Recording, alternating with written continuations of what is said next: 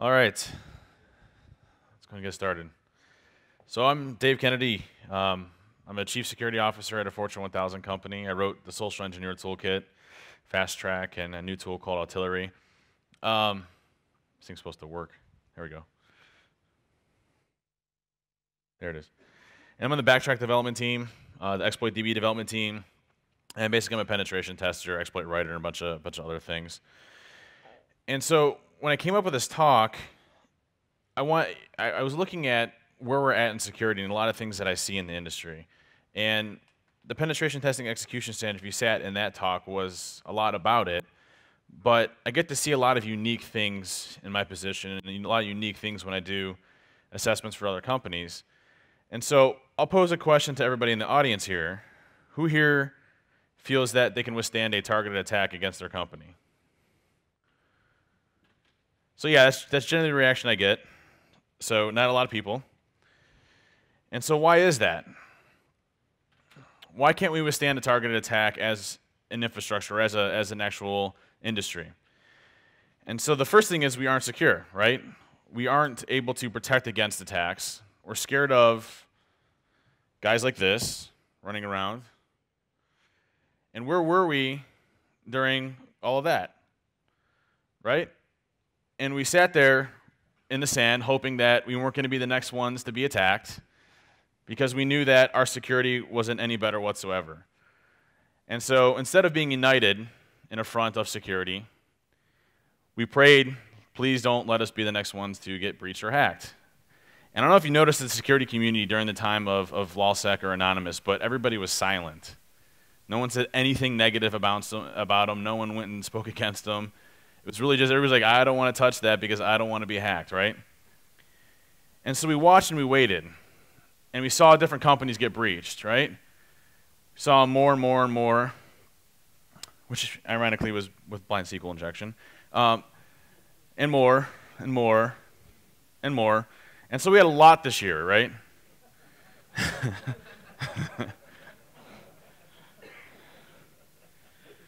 So we had a lot of breaches this year. We had a significant number. And so we're scared, and so we hire consultants. My clicker doesn't work really well. So we hire some consultants, right, to fix our challenges in industry. And we get these certifications to give us more knowledge, to expand our knowledge. And we invest in compliance to protect us, to secure our organization, right? And we prioritize what we're doing so that we can incorporate risk management. We create complexity with risk formulas. And we spend, right? That's kind of the industry right now. So why do we suck? Well, in order to answer that question, and I'll answer that question, and I'll give you the answer how to fix it, we really need to understand the past, present, and future of where we came from in security. And so security kind of started off a little bit like this, you know, maybe 10 years ago or so, formally. And so before we had hackers, we had, you know, the actual security community, we had hackers come out and do different types of things, which kind of spawned the industry as we know it today. You know, started off with hackers and having to protect against hackers, and so we came out with it. And so technology progressed, so did hackers, and a new era was born, the security industry. And so if you flash forward to today, this is what I view today as, right? It's a complete train wreck.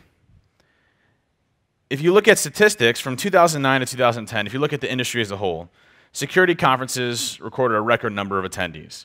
You guys here is a prime example of it. You guys weren't here 10 years ago, at least some of you might. I mean, the guys with the ponytails still were, but I wasn't here. And if you look at how the industry started to grow and grow and grow, we had a record number of attendees. Security staff decreased during the recession, at least in the United States, and went up. Windows spent an estimated $1 billion just on security between Windows Vista and 7, which, okay. And in 2008, if you start looking at how we're doing from a breach statistic perspective, there's this great site out there called privacyrights.org. And in 2008, there was 354 reported public data breaches. RBS WorldPay was one of them, which was a bazillion amount of social security numbers. In 2009, there was only 252. So we got better, right? Well, unfortunately, they were literally the largest breaches we've ever seen in the history of like breaches ever. We had the largest amount of PCI data, PHI, PAI, everything else. We just got destroyed that year. And so you look at 2010, we spent over 34% more on security from 2009 to 2010. 34% more as an industry. In 2010, there was 594 reported public data breaches, over double of that of last year. And so if you look at breach statistics, that's kind of how it looks, right, with pretty graphs. If you look at security spend, that's kind of how it looks, right? And so we buy products to protect us.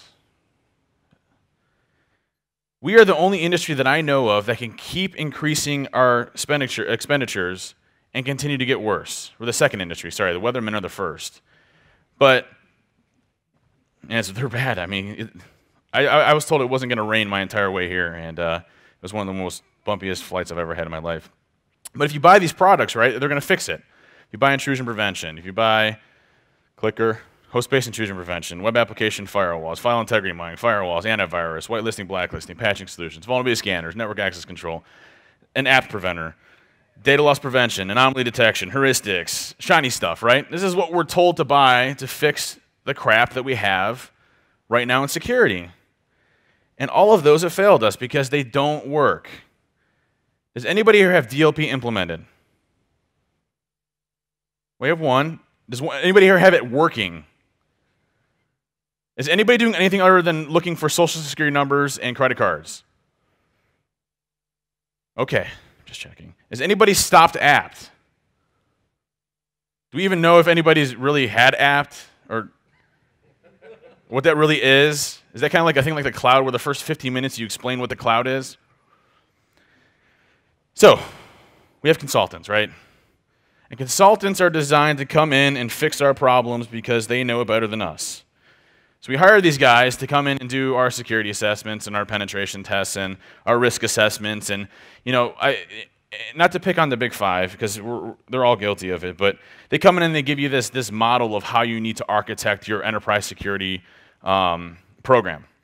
And it's this 5-year plan about how you can spend $1 million this year, maybe $3 million next year, and then it's going to decrease after year, right? And I have not seen a company fully implement it. Has anybody implemented a 5-year plan of security before that actually works? Okay, good. We're on the same page. At least I'm not unique. So somehow they know the business better than we do inside of our own company. And so again, we spend and spend and spend and spend because that's what we're told is going to fix our problem. If we keep throwing money at it, we're going to be good, right? This stuff doesn't stop us. It doesn't. It barely stops her. That's where we're at right now. It barely stops her. And she's a mean hacker. So why? If you look at how we're balanced right now, there's an influx of crap that's going on between compliance, veterans, and products versus actual real security and fixing things. You know, we have all these terms like GRC and risk deferment and risk management programs and all these things that are supposed to build our programs up and mature it, and I haven't seen one that's been decently mature. And you guys proved it today. When I asked you how many of you can stop a targeted attack, the answer was no. And I haven't run into an audience that would raise their hand to that. We're not very secure in our clothes right now. And so you have this big influx of compliance and risk management, and really where security is this tiny little thing. We're not actually securing organizations. But people will say we're in tune with the business, right? Has anybody heard that before? We know the business. We need to know the business, what the business says. You know, it's this like hypothetical monster that no one ever knows or no one can know in security. And so that brings me to my next point, which is a very favorite topic of mine, which is the CISO and CSO. For that, I mean, for CISOs and CSOs today, they're purely focused on business. Let me ask a question. Does anybody here have a technical CSO in place? Couple, 2, that's great. It's going to be the wave of the future, trust me. Think about this. You have business guys running your security program, right? That would be like me saying, hey, the head of legal, you don't need any law experience whatsoever to run the legal shop. You can just talk all businessy and win court cases. Or, hey, head of HR, you probably don't need any HR experience. Or, hey, a general, you know, you didn't need to be a troop. You don't need to know how to fire a gun. You don't need to know how to do any of that stuff because, you can just figure it out and talk all businessy. And so the CSOs and CISOs today are business folks, not security folks. They do not know how to secure an organization. Now, again, I'll explain how this works in a second. But they buy and they buy and they buy and they buy and they buy and they wonder why they have a breach. They do not fix things. They buy things. They sell risk management programs and GRC and DLP and APT. All of these different buzz terms, whatever happens to be going on at the RSA conference that everybody else is selling that year, is the terms that we use in order to build our programs up. And so what I'll say about business-savvy CISOs and CSOs is we've needed them for a while because we have no idea how to talk. As security people, we've never known how to communicate to the organization and actually explain what we're doing. What I can tell you is we don't need them anymore. What I'll say is you are the next CSO. Mark my words. You have to be the next CSO. If you aren't, we're screwed, seriously. And think about it.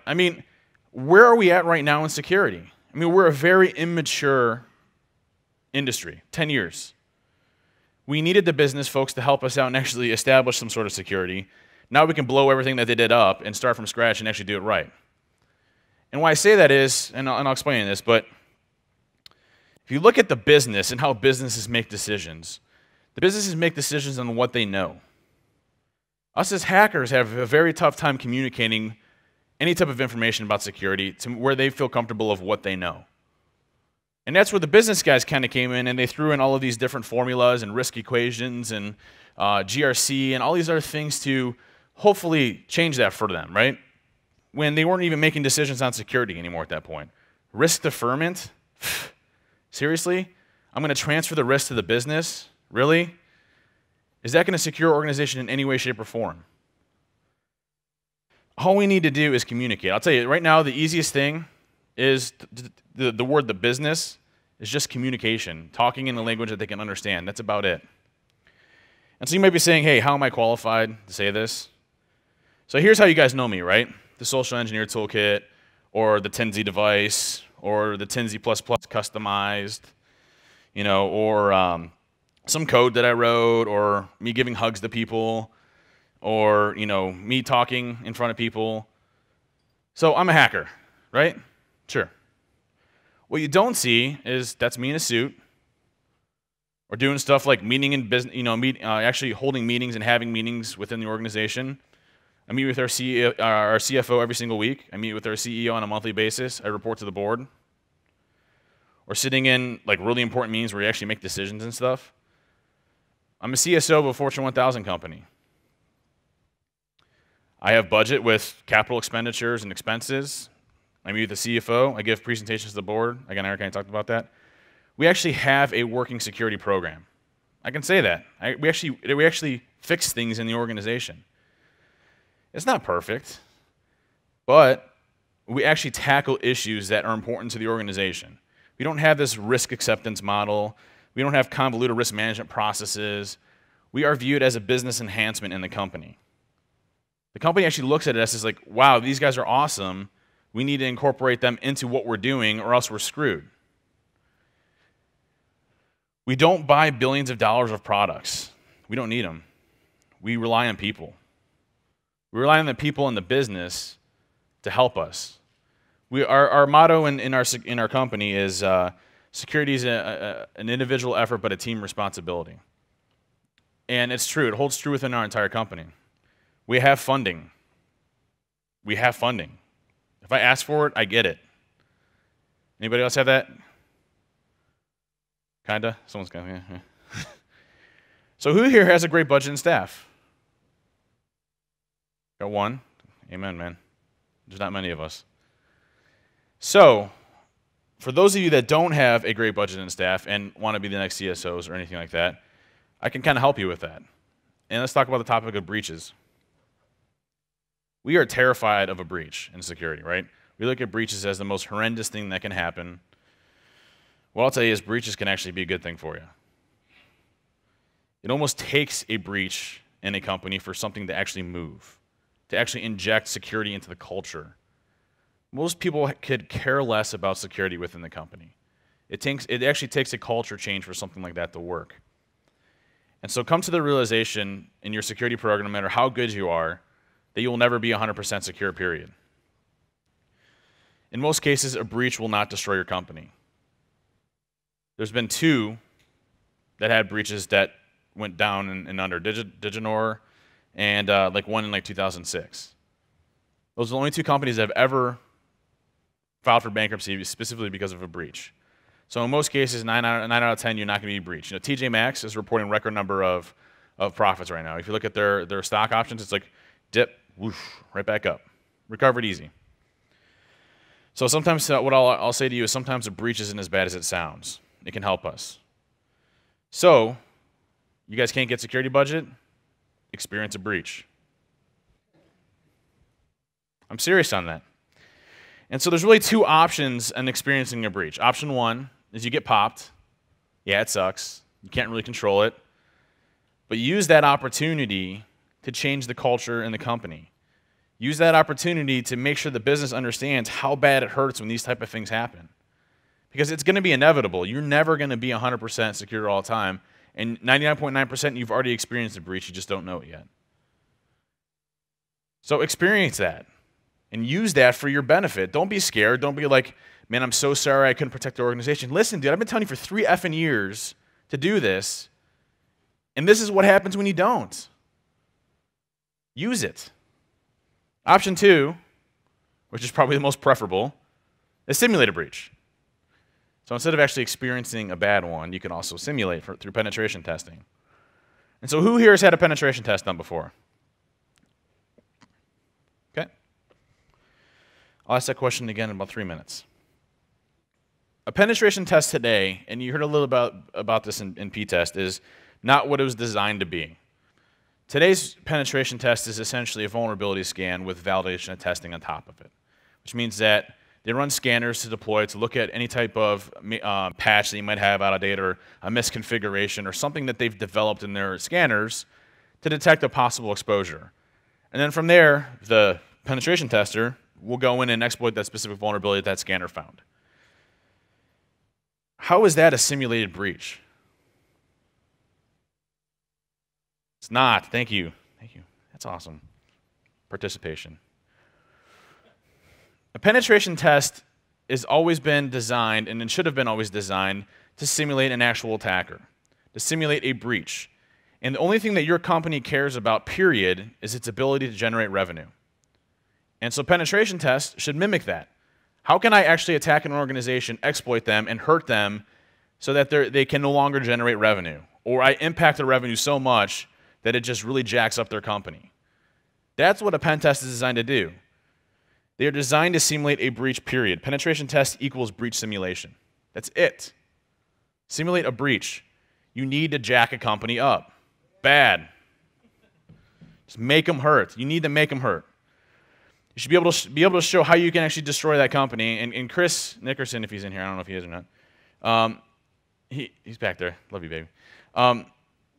He used the rationality of, break into GM, and it was a better explanation than I could ever give, but, break into GM and you hack into their manufacturing plant, and instead of them making GM products, they start making Ford products. So, I mean, that will jack their company up beyond any type of, comparison you ever can. If they start trying to sell Ford products from a GM-made manufacturing plant, but there's millions of different types of examples that you can do. At my company, future projections, schematics of our product lines, things like that, and we're a big services company. So if you target any 3 of those different types of avenues, you're going to make us hurt. And that's what we do. We target those business units to make them show pain. So again, who here has had a penetration test done before? The hands went down quite a bit. And so let's look at hacking today.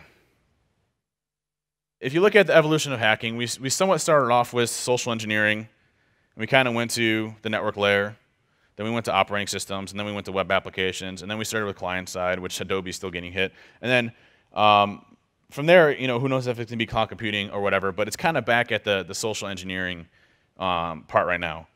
And I wanted to touch briefly on the cloud.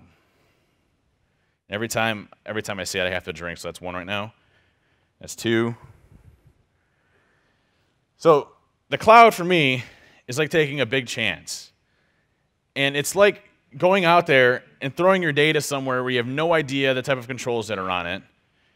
And you just basically are taking live data and moving out there. And this is terms and services taken from a cloud service provider. And why I think this is important is because this is pretty much identical in every shape and form to any type of cloud service provider that you go with.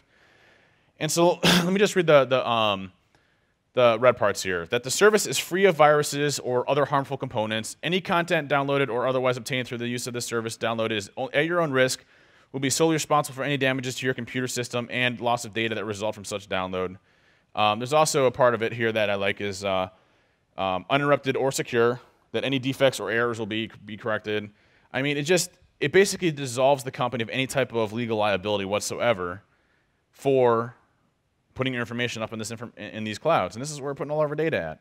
I feel like we've gone back about 10 years in security with the cloud. So what now?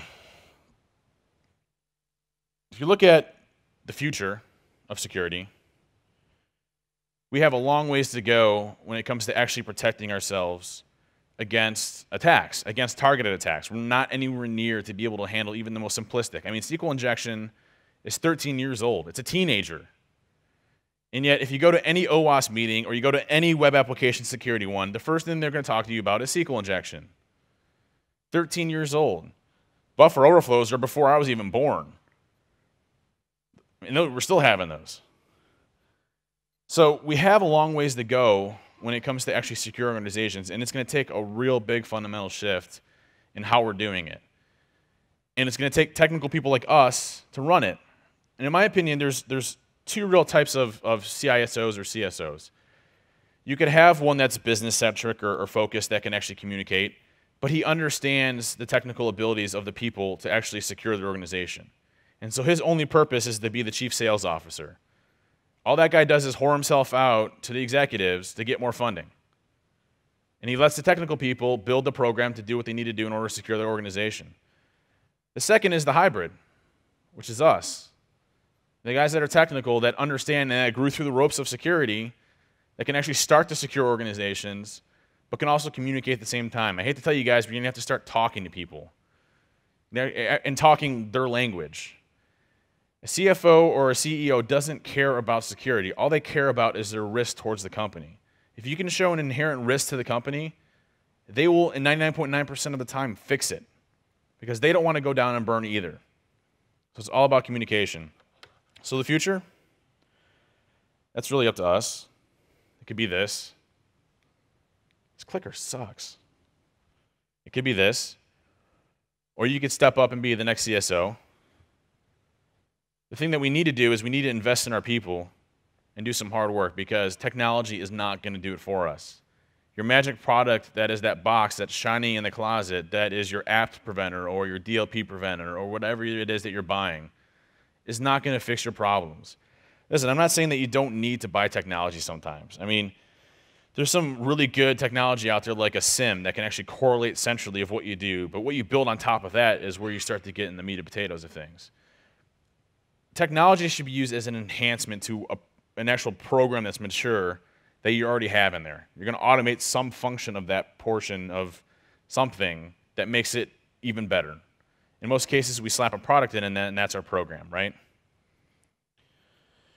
Or if we can just impact change, secure critical assets to the company, remove any type of complexities that you have out there, throw away your risk formulas. Those are bullshit. They're bullshit. Risk formulas are absolutely bullshit. They do nothing to your company about when an attacker at 3 o'clock in the morning is going to come and hack you. Ignore the fear-mongering, which I'm not doing, by the way. I'm not fear-mongering or anything. I'm just saying. Throw away your 5-year plans that you have for security and just secure your stuff. That's it. The easiest thing to remember for me is find out what your company does to make money and just protect that. That's it. That's all you gotta do. It's like I could have made like $500,000 from a big 5 just telling you that right there, because that's all they're doing. Invest in people, guys, in technology, and just get back to reality.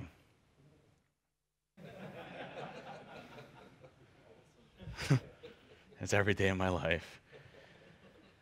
And so that concludes my high-level stuff, because as a CSO, I'm not just a CSO, I'm a technical person, so I always got to show you guys breaking into shit. So what I want to show you is a tool that I wrote, which is a new version out right now, actually, called this little thing called the Social Engineer Toolkit. And actually, I need to find my little Tinsy device here real quick. But has anybody here used the Social Engineer Toolkit before in the past? Hey, that's good to hear. Is anybody not familiar with it? Raise your hand, please, because I do want to know. Has anybody not heard of the Social Engineer Toolkit? Great. Okay, good. So the Social Engineer Toolkit, for me, is probably the easiest way to break into an infrastructure or an organization. And why is that? Because humans are the weakest link when it comes to penetration testing right now. Why fight $1 million in security that you've invested in your SIMs, your IPS, your IDS, your NIPS, your whatever the heck, app preventer, wallsec preventer, all the stuff that you guys bought, when I can just call somebody up, impersonate somebody in the company, and have them click on whatever I want to. And so I wrote this about 2.5 years ago or so, and it really has become a standard in penetration testing as far as social engineering goes. If you guys aren't doing social engineering as part of your penetration testing, you're really missing out. You're really missing a large avenue of exposure that probably is one of the most significant threats that you have to face today. I mean, I don't really even go for like SQL injection or anything like that anymore. And think about it, like I've written 0 days before, like IE 0 days and some other stuff, and I got one on my computer right now that I'm working on actually. But you know, it'll take me about 2 weeks or so of heavy fuzzing and reversing and crafting an exploit up and bypassing the Windows protection mechanisms of like DEP and ASLR and whatever I need to do in order to write that exploit, right? It's 2 weeks of frustration. Exploit writing is frustration for me. It's a pain in the butt. And so 2 weeks of doing this to an environment that I hope the other company has, or that maybe I did some profiling and maybe a certain subset of the company has, and the hope that that goes off and they don't have any other type of protection mechanisms in place sucks. You know how long it takes to compromise an organization with social engineering? A day. And that's just me doing my diligence of trying to understand the organization, how they make money. I develop my pretext and who I'm going to assume for a social engineer. So generally, a lot of times, like LinkedIn's our favorite one for everybody uses it. And so like I'll look at like the help desk, for example, because they're generally a rotating door within a company. They don't usually like to stay in the help desk for a long period of time, because people hate dealing with customers and irate people within the company. And so you have new people coming in and out of the help desk. And so what I'll do is I'll go on LinkedIn, I'll look for the specific company name, and I'll just look at all the new employees. And I generally look for people that have elevated privileges within the company, and I'll specifically target them. And so I'll call them up, I'll spoof my phone number to appear like I'm coming from inside of the company, and I'll be like, hey, I'm so-and-so, I'm a VP of sales. I'm really trying to get this website to work. I have a $2 million proposal online. I really need your help here. Can you help me? And there's a common technique within social engineers called anchoring, which is probably like one of the easiest ones to understand and do. But if I call up somebody and I say, hey, I'm vice president of sales, I'm so-and-so, I have a really big problem. I just planted an anchor in that dude's head of, hey, this guy's, for one, he's of importance. But two, this guy is in need of help. I haven't asked them yet for anything like that. But as soon as I do, he's going to do it, and I pull my anchor, and he's going to help you out no matter what. And it's very hard to protect against these different types of attacks. And so with SET, it couples technology with the process of social engineering. And so what I'll say back to you is exploits are great. They're fun, they're sexy, they're awesome, right?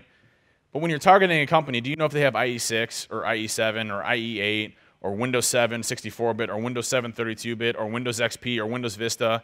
All these different variations that can cause the exploit not to work. Because there's rarely universal exploits that work across the board, because they're very specific to memory address spaces within those individual operating systems and even service packs. So why target those with exploits anymore? I don't use them. I don't use exploits anymore. I haven't used an exploit in a penetration test when I was doing social engineering in the longest time. And reason being is it's so easy to use things that aren't exploits that are legitimate in nature to do it. And so here's SET. It's command line. There's also a web GUI interface into it. And also, for those of you that used Fast Track in the past, I ported Fast Track over into SET, this last release. So it has all the attack vectors within SET. Now, what I'm going to do is I'm going to select the social engineer attack. Can everybody see it okay? Okay. And there's a bunch of different types of attack vectors in here. There's the Arduino-based attack vectors, website attack vectors, spear phishing, wireless access point attack vectors, SMS spoofing. It's got a lot of different types of attack vectors in it. My favorite one by default is the website attack vector.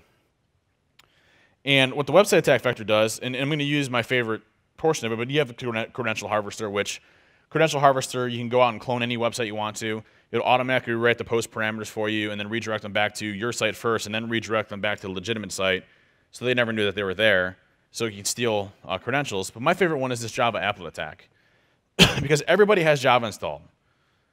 And a Java applet isn't an exploit. I can write whatever malicious Java applet that I want to and deploy it onto a victim machine. You have full access to that person's machine once they click run. And there's a lot of stuff that I've done in there that really pisses people off that they literally have to hit run, or else they have to like task kill iExplorer or Mozilla or whatever because it doesn't let them. So let's go ahead and select that. And since I don't have internet access right now, I'll just use a web template, but you could use the site cloner, which you can just clone any website you want to. It doesn't make a difference. And I'll go ahead and do web templates, and I'll just use Gmail as an example.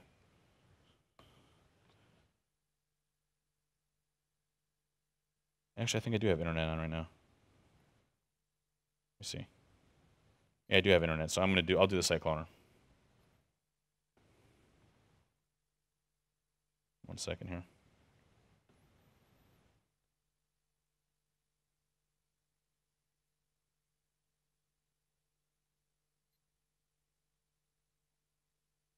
All right, so I'm going to go into website attacks, Java applet, site cloner, and I'll just clone Gmail, it doesn't matter. So it will automatically go out, grab Gmail, pull it back, rewrite everything that it possibly can, and then set you up a fake web server that everything's working there. Now, this is the cool part of the new version. So I just released a new version of SET. It's version 2.2, and I have a bug fix. So I've been spending about 2 months trying to figure out this bug, and I happen to have an idea as I was writing the train system over coming to here, and I ended up fixing it. So I'm really happy about that. And what this new attack vector does is there's a bunch of different types of payloads. You can use the one that I built for SET. It's a completely custom reverse shell, basically, but it has a lot of different features like bypass UAC, keystroke logging, SSH reverse tunneling, RDP, all those different types of things are already built into it. Ratty is one that Thomas Worth built. He's a developer on the toolkit, and this purely communicates over HTTP natively. So it's an HTTP-based protocol that communicates over TCP and HTTP-based protocol. So if you're doing HTTP inspection, it gets around that. Then you also have the ability to use any of the Metasploit payloads. Now, what's the problem with Metasploit payloads, especially if you guys know, is it generally gets picked up by antivirus, regardless of what type of encoding you use and stuff like that. And I used to do a bunch of different tricks. Like I would grab a Metasploit payload, I'd UPX it, I'd obfuscate the UPX so it would randomize it quite a bit. And then I would use Didier Stevens' technique of importing a Microsoft digital certificate into that executable and making it look like it was a Microsoft signed executable. And that got around for a long period of time, but then they started getting smart on that. And the latest version, I put in shellcode exec. And is anybody familiar with shellcode exec? A couple people, it's good. Shellcode exec is a small executable. It's like 5K. And all it does is it takes an argument, and you can inject alphanumeric shellcode straight into memory without ever having to touch disk. So it's just a small executable that basically uses write process memory to load a bunch of alphanumeric shellcode straight into memory, and then it creates your interpreter shell. So that's also in here. But the coolest part now of the Java applet, and I want to show this to you, and I'll use the shellcode exec as an example. But with the newest version of SET, it does something really unique. And there's a guy named Matthew Graber who figured out a way to inject shellcode straight into memory through PowerShell. And so I rewrote the Java applet to automatically detect when PowerShell is installed. And so as soon as they click run on the Java applet, it detects if PowerShell is there. It drops a completely custom PowerShell command onto the system that shoots interpreter straight into memory and never touches disk. So you don't have to worry about antivirus ever again, ever. Now what's cool about this is is anybody familiar with PowerShell and execution restriction policies, right? So at DEFCON 16, the guy, Josh Kelly and myself, we presented on how to bypass execution restriction policies. And all you do, and it's documented, it's not like a hack or anything, but what you do is you take your script, you make sure it's in one line, so it can't be multiple lines. It can't actually be a big script. It's all in one line. You Unicode it, you base 64 encode it, and then you pass the encoded command parameter to PowerShell, And that allows you to essentially execute regardless of what type of execution restriction policy you have in place. So even if you're using the most restrictive execution restriction policy, it bypasses that and allows you to still execute whatever you want to on that machine. And I'll give you an example of that here in a second. And just to show you what it looks like,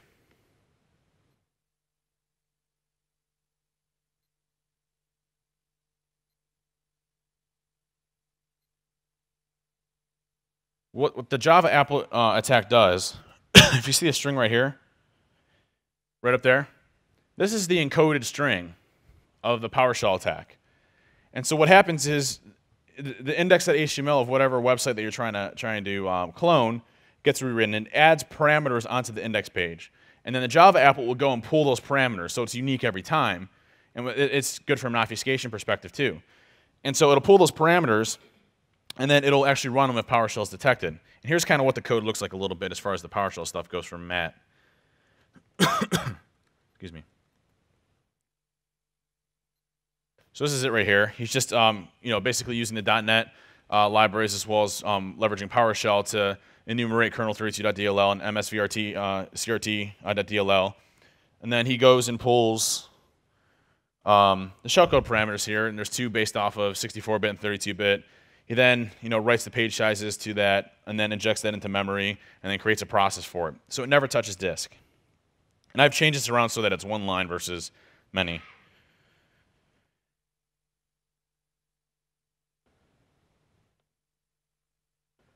So I'm going to go to the website.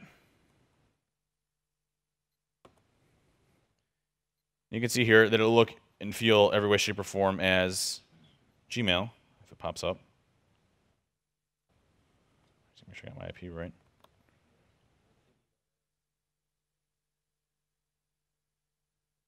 That was just a stale process. It should have killed the stale process. We should be good.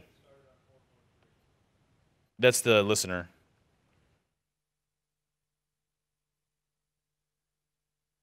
Oh, sorry, it's 129. That's my address. That's why. I got it. Thanks, guys.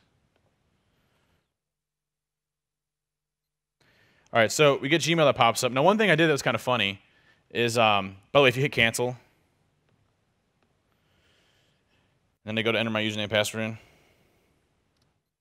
pops back up again. They can't even enter their credentials, and they can't even close their browser. It's really effing annoying. And so that's the Java repeater. So they're going to click run no matter what. But to make it even more believable, about a year and a half ago when I came out with this attack, you could sign the publisher name with whatever you wanted to using self-sign code signing certs, right? And so after that got kind of popular and people were like, holy crap, you can sign it with like Microsoft and Google, and it made it real believable, Java got really ticked and basically did an update about 6 months ago that shows a big unknown in the publisher field. So what I did was I just went and registered an LLC in the state of Ohio called Verified Publisher. And then I bought a code signing certificate from GoDaddy. So, the application's digital signature has been verified. Do you want to run the application? Yeah, sure, of course. And you notice it defaults to always trust content from this publisher. It's real trusting. So as soon as I hit run, and there's a lot of mathematical equations that's going on right now to calculate the shellcode and the size of it. But you'll see here now I'm getting my payload all through PowerShell. You'll see here that I get my interpreter shell, and it's migrating from process PowerShell to Notepad, and now I have fully compromised the machine without ever having to touch disk through the Java applet. Bam.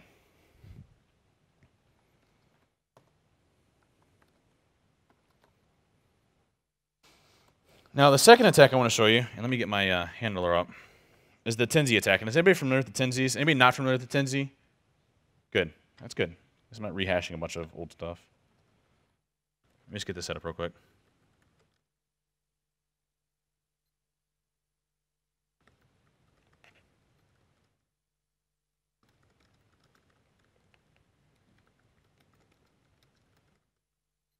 All right, so we're set up here. I type really slow. And what the Tinsy is this little computer chip here. There's two different models, the Tinsy Plus Plus and the Tinsy smaller size. It's this thing right here. You can buy them from prjc.com. And they're about, I don't know, $13 or so. And what's unique about this is it can emulate whatever you want to. It's just using the Arduino programming language. So it's got a small processor in here and onboard memory. And what's cool about it is it emulates a mouse and a keyboard. And so why it's important is it bypasses auto run. When you plug it in, it emulates a keyboard and has onboard storage. So think of the things that you can do with that. So you can do a downloader and stuff like that, which is kind of cool. Well, what we did is we went to Best Buy and we bought like a $150 keyboard. We bought 2 of them. And this keyboard is like the best keyboard you've ever seen in your life. I mean, it's got like iTunes hooking with it and a bunch of like really nice lights at the back, and it's got neon lights and stuff. And we sent it to 2 of the guys in IT. And what we did is we modified it first. We opened up the keyboard. We soldered this in as an inline device. And so the keyboard goes through this first and then out to the actual signal sending. And what happens is every time it goes through here, it resets a counter on here, okay? So someone presses the letter D. D goes through here. It repeats the D back to it, so it's a normal keyboard. And it resets the counter. Well, what we did is, if we detected about 5 minutes of inactivity, it moved the mouse up 1 pixel and to the left, so the screensaver doesn't kick on, and you don't notice the mouse moving. And we waited about 8 to 9 hours of inactivity, so when they were at home or away from their keyboard, right? And what we found is, we can deploy payloads at that point and drop a binary onto the system through this guy, and fully compromise it without them ever knowing about it. Now, the funny part about it is we sent it to 2 IT guys. We ended up getting 4 shells back from 4 different people. So my guess is like the other 2 IT guys ganked it because they were jealous about the new keyboards, which is what we do in IT. We steal other people's stuff. And so, surprise on them. They should learn not to gank stuff. But let me show you a little bit of a demo of this. And this is using the new version of SET has the PowerShell mechanism on it, so you can drop basically interpreter straight into memory. Now, there's also another technique that I use too with shellcode exec, is I'll take shellcode exec, I'll convert it to hexadecimal, and then I'll write it to the operating system, and then I'll reconvert it back to a binary using PowerShell.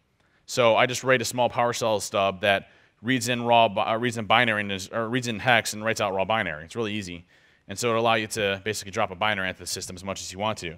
And the problem with some of these Tinsies are it has storage capability or storage limitations. So you only have 64K of storage on it. So we soldered an SD card onto it. We wrote native SD drivers into it so that the Tinsie natively reads the SD card and doesn't mount it as an SD card storage device. So you can have as much room as you want to on the Tinsie device itself. Another thing that we did too is instead of actually having to copy it over, because writing out an entire binary, especially a large one, takes forever, we wrote a small stager that opens up a COM port and then reinitializes itself back as a COM adapter and then transfers it over via COM, so it drops it off in about 2 seconds. Now, here's this. You pop it in.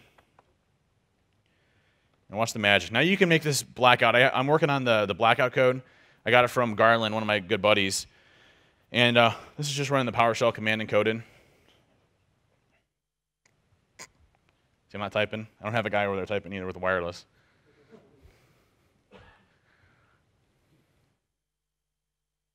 And it's almost done. So it'll go ahead and execute. So it executes, and that'll eventually go away. And over here we get our interpreter shell without ever having to touch disk. Just from that guy.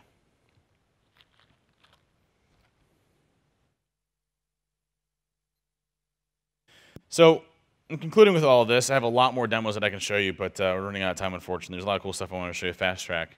But needless to say, there's a lot of cool stuff out there that you can do. If you look at my presentation, what I'm trying to explain is it's not all bad. We have a lot of good things coming out of the industry. It's just we have a lot of work to do because we are such an immature industry. We have so much work to do in order to fix our companies and actually protect against them that it's going to require a major change in how we're currently doing things. It can cause a major change of who are in charge of things in order to actually meet the demands of what we're doing today in security. Does anybody have any questions? Go ahead. So how did you address the issue of security or just general quality from like developers or companies that you use to, program stuff for you? And good question. Yeah. So his question was, how did you address the issues and concerns around things that you program either internally or you have outside entities program for you as well? Correct? Around application security. How did you raise the level? Yeah, so what we did is, for my company, we have development shops all over the place. So we have places in India, we have places in our Ohio facilities, we have places in Florida. And what we ended up doing is we got injected. So if you look at who does the software development of a company, it usually funnels up to some VP and then down to some multiple other people, and it kind of spreads out from there. And so we hit the VP up first, and what we did is we injected ourselves from the very early conceivement of the software development lifecycle. So as soon as a new application or new version or new something comes alive, we're involved from the very beginning of it. And then throughout the entire software development lifecycle, we're very much involved. And so if you look at the actual developers, we work very closely with them on a regular basis on ensuring that their code's quality. Now, in addition, they have to go through yearly mandatory education and awareness training, right? We did ours differently. We show our developers how to hack. And so there's test environments where they can go and penetrate things. We show them how to reverse code. We show them how to actually leverage SQL injection and compromise things. That's our user awareness, because we figured if we're just going to tell them about a bunch of boring security stuff, they're not going to really care. But if they can actually hack their own stuff, and we actually use our old applications that suck to do it. So it's been kind of a twofold approach to that. But then before it's ever released in production, we work with them. We have source code analysis and dynamic testing that we do before it's ever released in any type of production. What we've seen is we rarely have any type of large exposure. It's usually minor things that they've missed.